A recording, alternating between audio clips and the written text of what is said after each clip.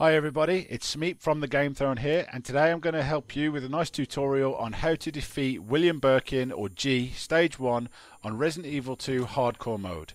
This is the first playthrough and I've got very little ammo going into this fight, which is what the biggest complaint has been so far. People saying the fight is unbeatable because there's not enough ammunition in the room. With this particular technique you will need a combat knife and it will make it a ton easier. In the first room, just after the save point, make sure you collect the shotgun shells, head down the lift and use any healing items you need to get yourself to full health, and of course bring healing items with you. This is a pretty tough boss fight, as I'm sure you'll be aware by the fact you are looking up this video. Then head all the way downstairs and there's a free hand grenade on the floor. These survival items are going to be absolutely key to surviving this fight. However, we don't want to use them in emergency situations. So rule number one is stay away from William, or G. We'll call him G just to save time. Head through to the boss fight and move the cabinet, which I'm sure you're absolutely sick of doing by now. Then as soon as the boss fight loads, I'll skip the cutscene here. As soon as the boss fight loads, make sure you turn immediately right and sprint into the far corner of the room.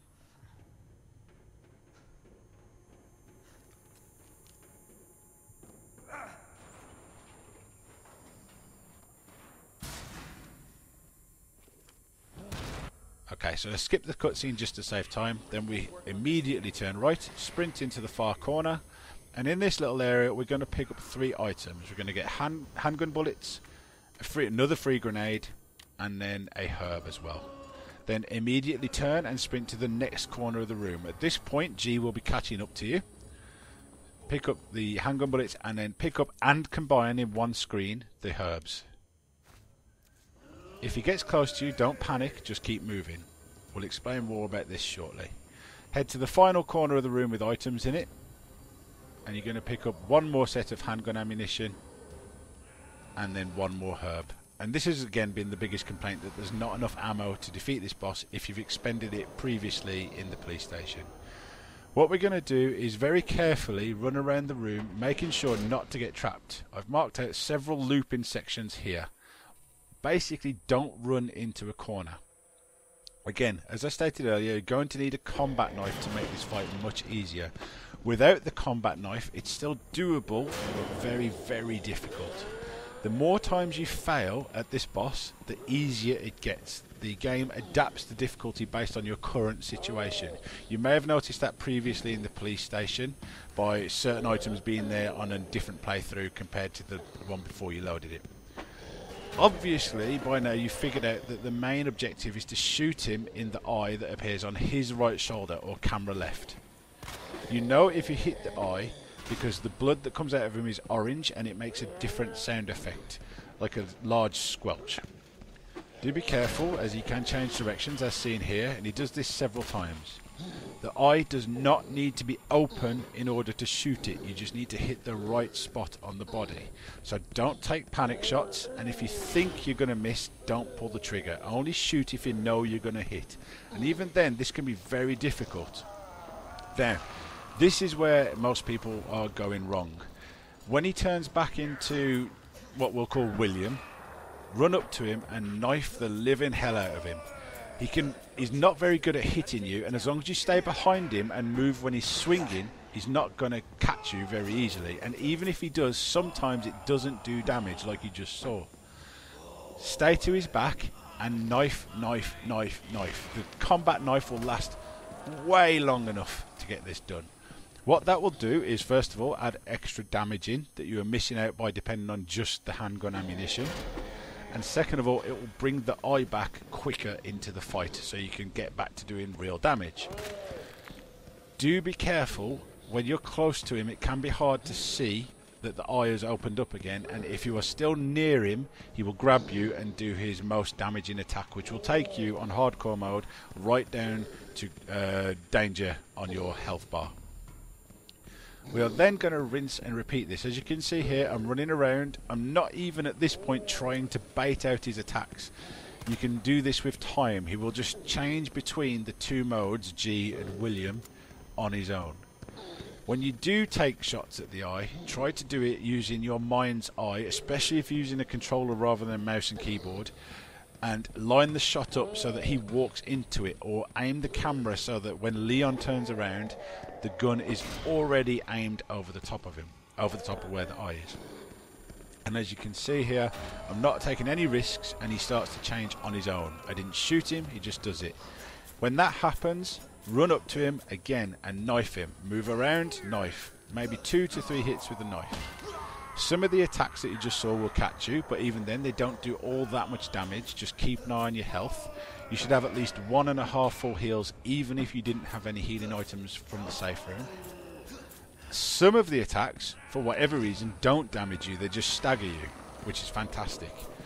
If, like you can see here, the eye opens up and you're still near to him, you can indeed knife the eye for extra damage, but do bear in mind that that's probably a good time to run away. There are 3 stages to this fight. So the first one is just walking around, transitioning between what we earlier established as G and later William, so going between the 2 stages. This is stage 2, where he starts to hide from you instead. When he jumps down like that, don't panic, just hold down on the D-pad and back away. Even though you're not sprinting, those shots will miss, and you'll then have enough time to move around again.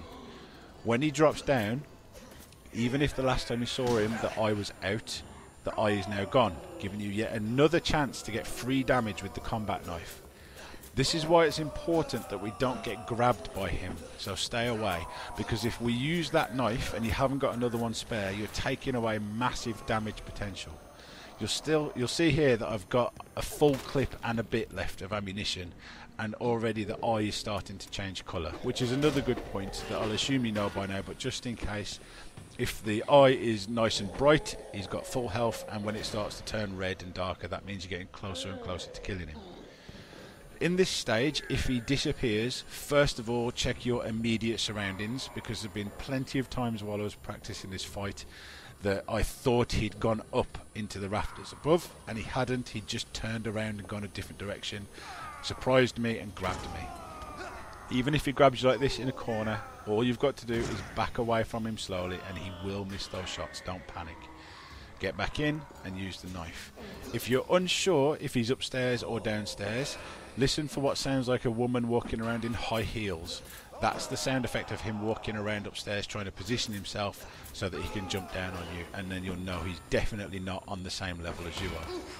As you can see here, I took some damage. Don't panic, heal first, then run. That way if he catches you, you're not going to die.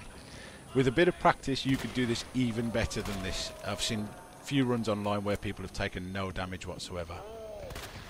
If you get a stagger on him, make sure not to suddenly go crazy with the handgun. Take your time and make sure each one of those shots goes into the eye. Otherwise you're just doing tiny chip damage, and it's not worth the cost in ammunition. Here you can see I'm checking left and right because I thought he'd gone upstairs and he hasn't. And then he started chasing me, and again I just take my time and try to hit that eye. Sometimes you're going to miss, but with this method it doesn't matter too much, just be careful. Okay, now we're entering towards the 3rd stage of the fight, where he no longer transitions between G and William. He no longer goes upstairs, he just roids out and starts chasing you. If you're unsure if you're on this stage in the fight, there are 2 key indicators. One is the eye is very bloodshot. 2 is when he makes the sound that he does to transition between G and William, his eye stays out rather than going away. At this point is where you want to start using the rest of your survival items. In fact, you can see even then, recording this video, I made the mistake of thinking he was in the 3rd stage, but what I just said is still true. Once he's in the 3rd stage, that's where we're going to use our 2 flash grenades, if we've got them. You might not have them, but definitely our 2 grenades. I messed this up in this video and still managed to get away with it. And as you can see there, I've staggered him, and I'm not rushing my shots. I'm not going full auto. I'm just taking my time, trying to get as many accurate eye shots as possible. When he starts chasing you in the 3rd stage, it can be very difficult to stay away from him, because he's now literally bolting towards you, and if you're on low health, the lower your health is, the slower Leon moves. It can be even more difficult. There's another good example of him turning corners and surprising us. But what you want to do is wait patiently for him to swing. The closer he is to you, the more likely he is to swing, but don't risk losing 10 minutes worth of running around in circles for the sake of trying to bait an attack. It will happen eventually. Just learn to bait him into corners gently so that he tries to swing, and he's definitely going to miss. If you've got flash grenades, use those first. So you're going to flash him, and then you're going to shoot him in the eye whilst he's stunned. As long as you throw the flash grenade rather than do it as a reaction, it stuns him for quite a while.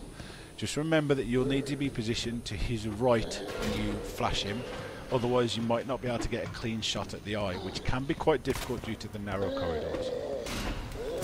This room here is a good place to try the flash grenade. As you can see, I thought about it, but it's not always that easy, so do pick your moments and take your time. Try to lure him down long corridors if you want to get a few more pistol shots in. If you need to at this stage, and you'll see that I do eventually get caught by him, and I had to use my flash grenade in order to escape because I didn't want to lose the fight. However, make sure that in the previous sections you didn't accidentally use your knife, because that's just literally throwing away 3 shots, the replacement for your pistol ammo.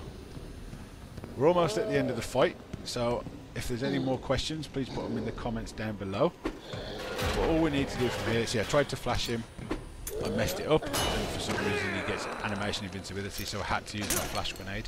You still get a few chances to get shots on the eye, but it lasts way longer if you throw the flash rather than do it as a survival item. Take a bit of damage, and now you can see that the eye is very red. He's chasing me very quickly. I'm low on health, so I've got to keep an eye on that.